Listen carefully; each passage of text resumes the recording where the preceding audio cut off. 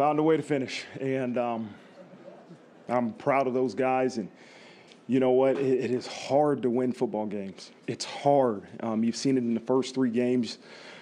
It's hard. And so I'm so proud of that group of guys to find a way to finish. Obviously, there's a lot of work to do. We have to get better. But you know what? Tonight's going to be about celebrating this victory. And, you know, I'm proud of them. It's an honor to do it here at this university with this support system. This is a special day for me personally, but hopefully for this program, this university. I'll open up for questions. We'll go to Pete Byrne on your right, second row. Coach here in the middle. First of all, how does it feel to get your first win here? Whew.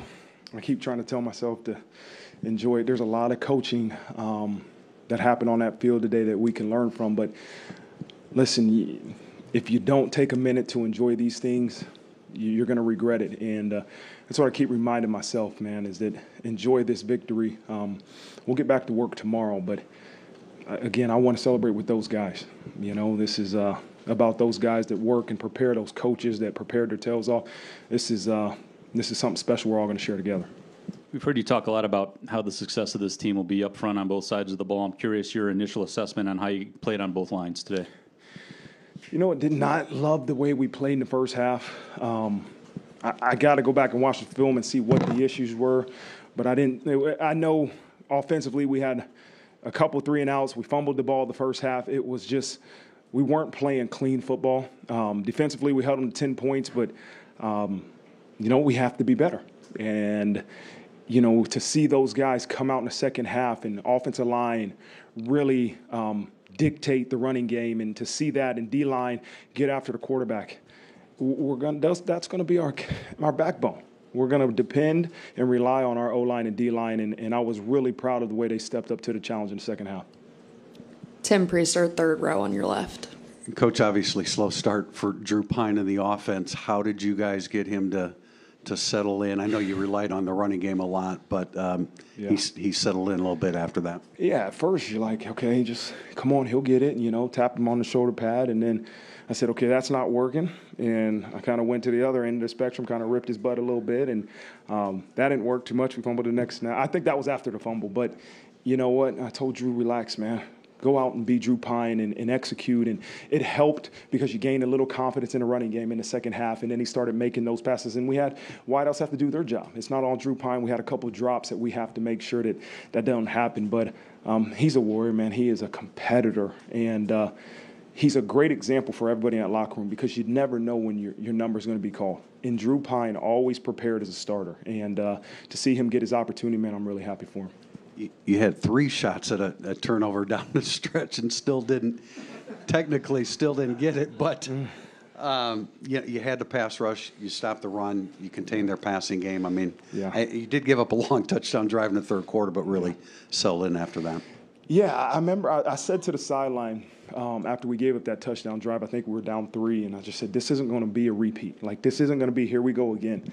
We're going to change the outcome of this game, and it's going to be by our offense going out there and doing what we have to do and executing, and then our defense, when we get the opportunity, we're going to go out there and execute, and that's what you saw, and we needed that. That was a big moment for us because I could see it on some guys' faces, and even mine for a second, oh, shoot, here we go again. No, that's not here we go again.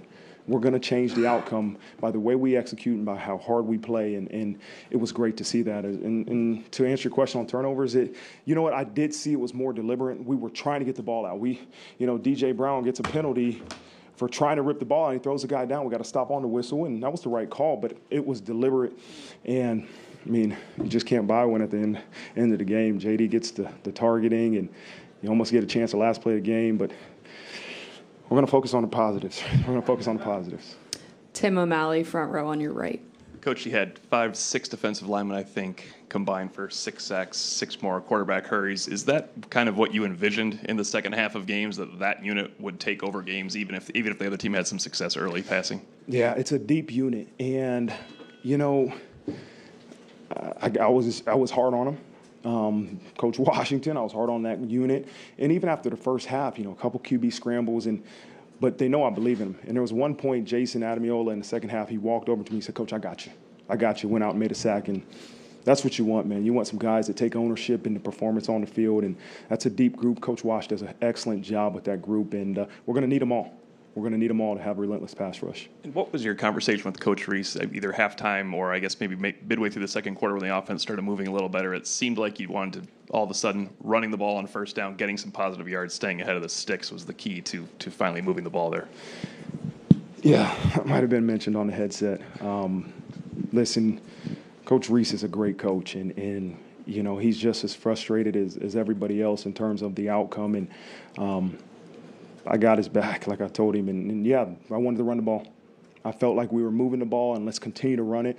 But you can't run the ball the whole game. You know, that to me, that opens up some holes in the pass game. And so I was proud of him saying, okay, you know what, let's go. Let's get some runs. Let's get the momentum going. And then he kind of took over. He made the check. That touchdown to Aldridge, I'm sitting there screaming, like, hit the goal, go, go, go, go, go. And he's like, Coach, I got to check. Bam, made the check, scores a touchdown. I'm like, that's why I need to shut up and let you do your job. And so I'm proud of him and that whole offensive staff, man. Guys, it was a tough week.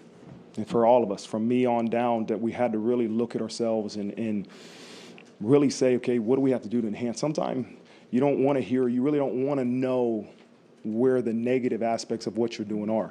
But in order for us to get better, you had to take a deep dive into yourself first. Me as the head coach, our position coaches, onto our players, and really take accountability for our performance and attack it in practice. Listen, we didn't play a perfect game, but we found a way to win, and we're going to have to do that after a victory. We're going to have to go back on Sunday, enjoy this thing tonight, and take a deep dive into where we have to execute better and what we have to do. But it's a lot better after a win. Staying in the front on your left, Patrick Engel. Marcus, it seemed like, going off of what you said, some of maybe the early plan or what worked as it went on was try to get some guys out on the perimeter and quick throws. What did you like about that as far as maybe what suits your skill player's strength, but also for Drew, just to see the ball go in receivers' hands? Yeah, he's most comfortable on those, a little bit on the run and getting easy passes. In the very first play of the game, we had him on the run, rolled out, and easy pass, and we end up dropping it. And, yeah, it's got to be a better throw, but we got to execute. We got to make sure that we got to have people that make the quarterback look good, you know, and a lot of, you know, the result of the play falls on the shoulders of the quarterback. But there's so much that happens during a play that really dictates the outcome, but quarterback's going to have to answer to it, you know. And so, again, Drew just continued to battle. He continued to make good decisions, and he finished the game for us.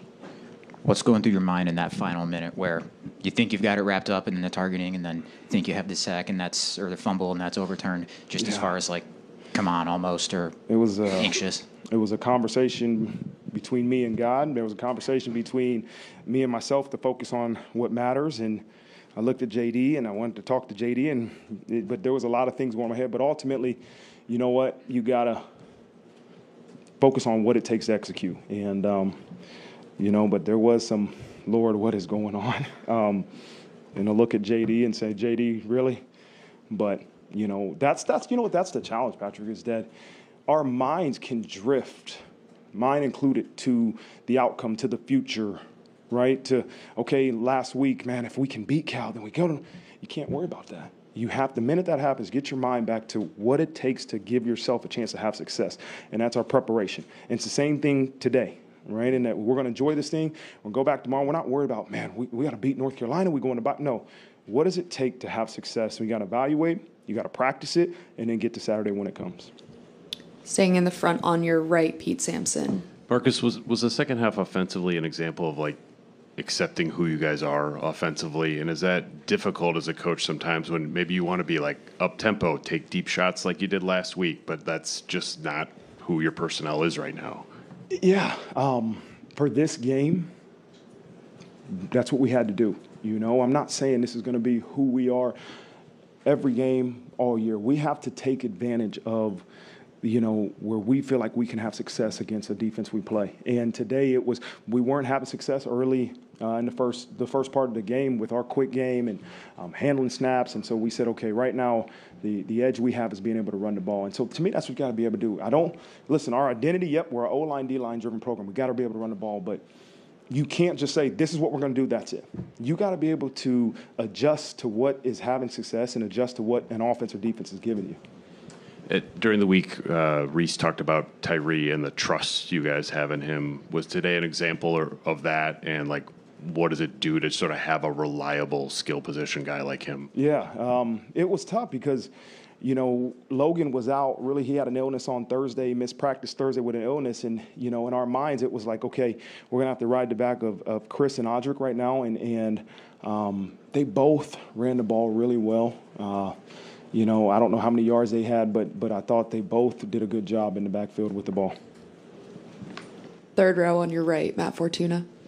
Marcus, what did you see from Drew during the week? I mean, it was his first career start, but he's obviously played a lot of football. He got you guys the win. What did you see from him during the week about just accepting the challenge and responsibility? Oh, man, he was a little bit too excited. I'm like, Drew, calm down, calm down. I texted him on Monday or Tuesday. I can't remember what day it was. I said, I told you at some point this season this time was going to come. And I did. I was in my office when we told him that we were going to name Tyler Buckner the quarterback, and I said, at some point during this year, you're going to have to lead this program to a victory or maybe multiple victories. And I texted him, here it is, and he was so excited. And he's preparing.